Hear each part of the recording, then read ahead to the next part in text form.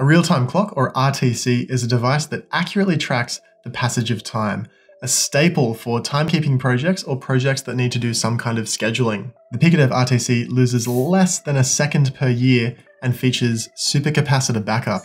That means that it can tolerate power outages of about a week. When connected to power, the supercapacitor charges, and if power is removed, that supercapacitor will keep the clock running so that it doesn't lose the time. I'm going to show you how to get started with your PiicoDev Real Time Clock and a Raspberry Pi. We'll get these together and get some example code working so that we can set and read the time. We'll also look at how to set an alarm or create a schedule for an event to happen at some point in the future.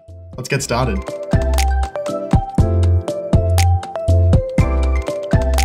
To follow along, you'll need a Raspberry Pi set up to use like a desktop computer. We have a guide for that as well if you need some help. You'll need a PiicoDev real-time clock and adapter for Raspberry Pi, and a PiicoDev cable. 100mm or longer are best for Raspberry Pi projects. Connect your PiicoDev adapter to your Raspberry Pi, making sure that the Ethernet arrow points towards the Ethernet connector on a Raspberry Pi 4. If you're working with a Raspberry Pi 3, the Ethernet and USB sockets are swapped. Connect your PiicoDev cable to one of the sockets on the adapter, and connect the other end to your real-time clock.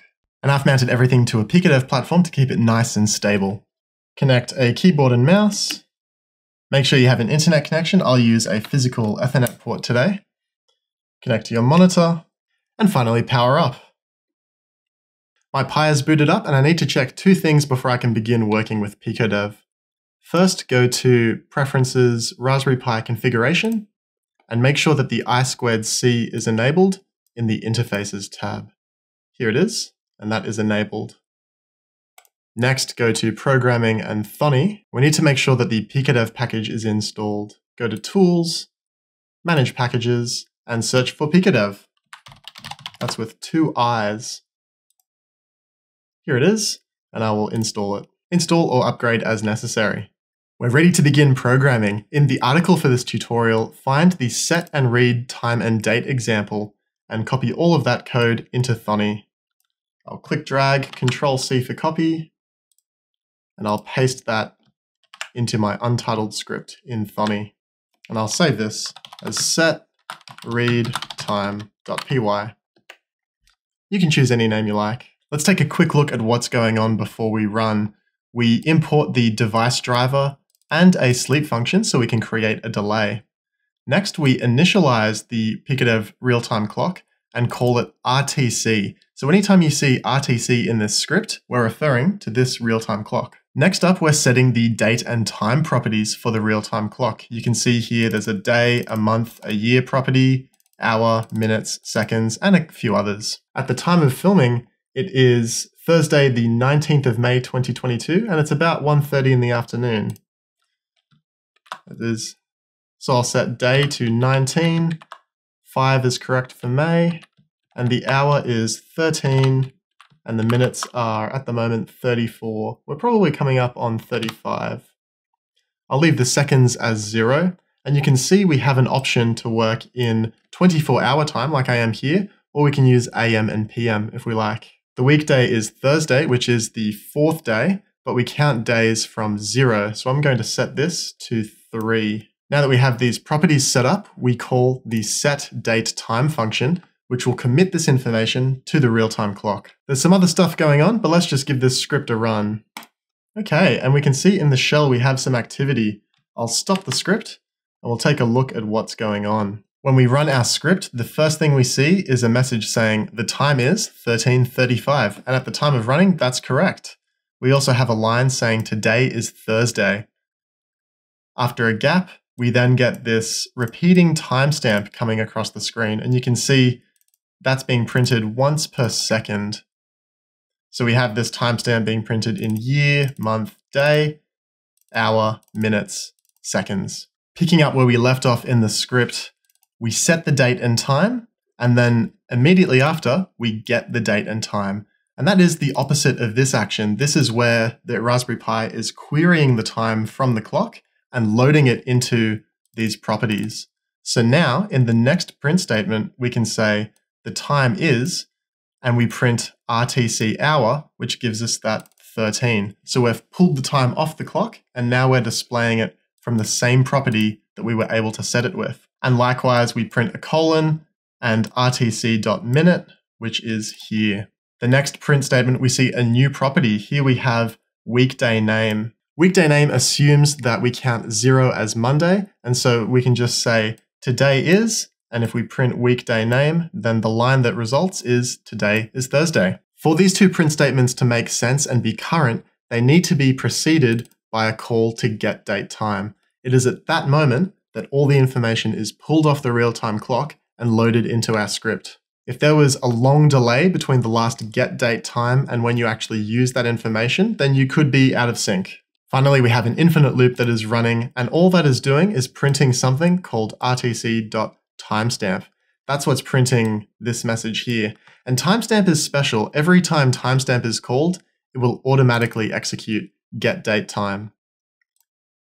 And so this infinite loop will just print once per second, printing that timestamp in a nice formatted string, which can be really useful for data logging or for creating nice graphs. Now, I mentioned that the PiicoDev Real Time Clock has a supercapacitor backup.